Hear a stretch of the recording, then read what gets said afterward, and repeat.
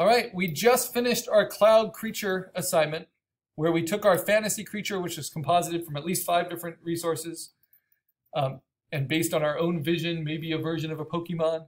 And then we were trying to use, again, other people's pixels, but this time just photos of clouds, and use them to make our own shape and image, and we painted our own background.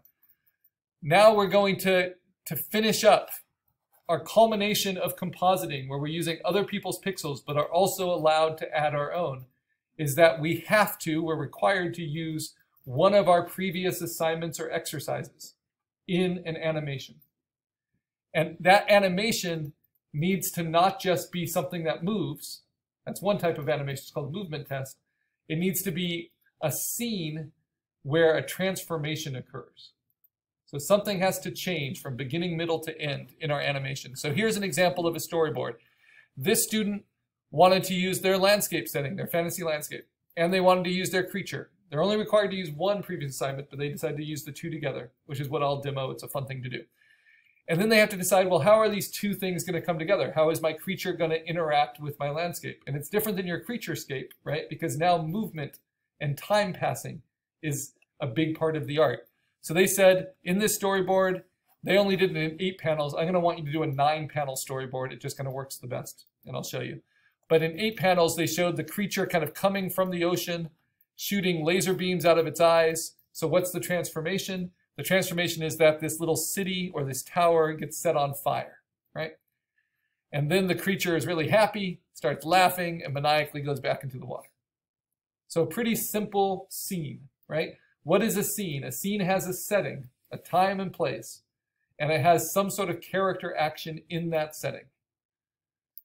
So this is what we call the refined storyboard.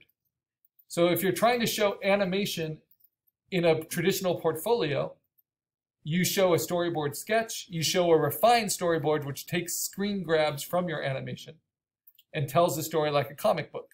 And you can see in 9 panels, it shows exactly what her initial storyboard showed.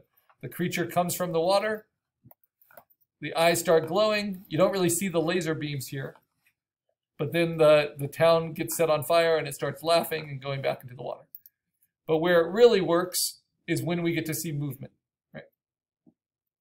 And even though it's a GIF animation, it can be jittery, it's made for online play, it tells the story clearly, and it holds up to repeat viewing. So we're looking at an animation sequence that's going to be no longer than like 4 or 5 seconds. But we want it to show a full transformation. Other examples, this one just uses the fantasy landscape and then makes some pretty big changes. It basically shows a missile shoot, like we're looking right on as the missile hits, and then it explodes everything. That's a pretty strong transformation, right? And of course, lots of compositing with those different explosions building up on each other. Notice how this one does this nice thing of what I call setting to reset. So at the end, it has a way of getting back to the first frame that makes sense by having this television screen go out. Here's one that just uses the character. So that one just used the landscape. This one just uses the character, using puppet warp and then using a lot of their own kind of painting with the texture. They transform their creature, right? And then they just run the animation backwards in order to get it to set to reset. So there's lots of ways you can play with this. Some of them are serious. Some of them are sillier. So this does a lot of drawing your own pixels to do some nice kind of frame-by-frame animation at the beginning here of the creature as a shadow coming down from the sky, and then emerging as the full assignment 2, and then kind of glowing, and then the fire, which looks a little hand-painted, but it's nicely stylized, taking over everything. Fire's fun in animation. Walt Disney learned that with the Snow White and the magic mirror and all the flames. It's just a lot of fun to animate. I look at that a lot. Look up Snow White magic mirror animation as a GIF. Beautiful, beautiful. Here's another one that uses mostly the creature and just puts it on a flat background. But I love how direct it is and how you can add new elements like the little party hat. It can be really arbitrary. This one's pretty epic. And this one uses the character and the fantasy setting, but then also makes really good use of frame speed. And that's tough to do, but we'll learn how you can do that, where some frames go slower, some go faster, and elements are at different speeds within the frames. So it makes the island floating nicely, but then the creature is moving pretty fast. And I like how the eye bulges. I think I might steal that for my demo this semester. So when it gets hit by this light arrow, the eye just kind of cartoonishly bulges. So little things. Animation's fun. So on and on and on. You'll see lots of details. How do we have to start? We have to start with a storyboard sketch. And you want to kind of start with inspiration. We're going to draw our storyboard sketch in 9 square panels, right? So 3 on 3. You don't want any story that's more ambitious than what you can show in a comic book of 3 panels all in one setting, right? We don't want to be jumping between different scenes, like from the barn to the mountaintop to the castle in this short animation. It's just not going to serve the audience well. And the transformation could be something very simple. So this just does a nice panning shot to kind of get us interested, because the transformation is so simple, just the growing of those antlers, right? But it works. And this one does the whole scene and is a pretty extreme transformation where just everything catches on fire. But all that smoke then allows it to set to reset. And I might steal that idea for my demo. I've already drawn my idea and I realize, yeah, a lot of it has stuff in common. So those are the past student examples. How do we actually start? Well, you might look at some GIF animations. So if you look at images online and you type animation, you can actually sort with tools for type. And we want GIFs. Now, it's not that all GIF files or GIF files, however you want to pronounce it, are animated, but most are, right? Because it is a very early image format. It stands for graphic interchange format. And it only allows for a maximum of 256 pixels in color, right? So the color is very limited, but that allows for it to be so memory efficient that you can put animation scripts onto it. So we're not just seeing an image, we're seeing a whole slideshow of images played very quickly.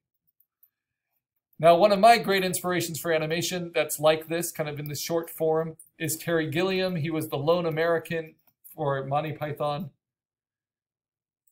And he's gone on to be a great film director, but he would do all of these kind of animated sequences, mostly with collage cutouts. Some of them are just hilarious. And they're all stop motion with just cutouts. So it's very much like how we'll be learning frame by frame animation in Photoshop. And notice you want a transformation. So this is a great example. Here the character transforms from not being beat up to being beat up. You know, little things. We can also play with our elements, and you can use your cartoon jumble for this. You can use your shape compositions for this. Any past assignment is allowed, as long as you showcase a transformation of some form. So we don't want it to be just like this, just a movement test. We want something to change. So this is how I want you to sketch. I want you to think, what elements do I want to use, right? You have to use at least one assignment or one exercise from before. I am going to use my landscape and my creature, just so I can show you all that complexity. We've already played with that a little bit with our creaturescape with assignment 3. So I'm trying to turn on FaceTime here so I can take a photo of my sketch so I can walk you through it. And this is where I want you to be at the beginning of next class, where you have a storyboard, you have a plan. And then we're going to start building our keyframes from it. Come on, FaceTime. There we go. So here's my sketch. Just a reminder, it's good to put this in video. Notice that it's a mirror image. So I'm going to hit Command-Shift-4 on a Mac to do a targeted screen grab. I'm going to pull it back a little bit. Select it all, let go. It's going to put that screen grab up onto my desktop as a PNG. And then I need to open it in preview and flip it horizontally so it's no longer a mirror image, because I want to be able to read what I wrote. In the past, I've sketched this digitally, so I have it all captured, but it's so much easier just to sketch it by hand and make little revisions and notes because you're planning out your story. So let me walk you through it. So here in Preview, I can go to Tools, and I can flip it horizontally so it's no longer a mirror image. Now you can read my writing. I can also go to Adjust Color, and I can say Auto Levels. That makes it a little bit easier to read. I can sharpen it because I'm in low light when I got this screen grab, and that helps me see everything. So this is the first thing I will submit for this assignment, right? Is my initial storyboard. And what you want in your 9 panels, 3 on 3, is the first 3 show the beginning of your story. This might seem obvious, but it's important. The middle 3 show your middle of your story. And the end 3 should show the end. So what you have is a transformation happening from beginning, middle to end. It's not something you sneak in the last 2 frames, right? And eyes closing and opening, or mouths opening and shutting, or a character walking around. Those aren't transformations, right? Those are just movements. So we want something more than just a movement test. You can write lots of things underneath, lots of little notes underneath each keyframe. So right here, I have establish X and setting. So I'll usually just call my character X until I have a name for it. So in your first panel, you need to establish what your character is usually. Or you can do what's called a late or a delayed establishing, where you show a setting and then your character is revealed, right? It's hidden or you zoom into it or something. When you do plan on zooming, I want to zoom in closer to my character, right? So I have a little arrow and I'm going to say zoom in. And so each of these frames represents, or each of these storyboard sketches represents more than just 2 frames of animation. There's going to be steps in between these to get from here to here. And then I start to have X eat the plant, right? So here, character X is moving forward and gently moves. Here it starts eating the coral. And then in the middle, it eats more, and I'm zoomed in. And then its eyes start to bulge, and then I zoom out, or I pan out. And the eyes turn red. So we have beginning of a transformation, right? It's changing. The eyes are bulging, they're turning red. Then the eyes are going to squint and close, and the body's going to tense, and I'm zoomed out here, and it's going to breathe fire. So in large, the big story is in the beginning it eats, in the middle its eyes turn red, and in the end it breathes fire. And it'll be fun to kind of animate between these things. So the eyes squint and close, the body tenses. Here it breathes torrents and torrents of fire, right? Making the coral kind of a silhouette of black.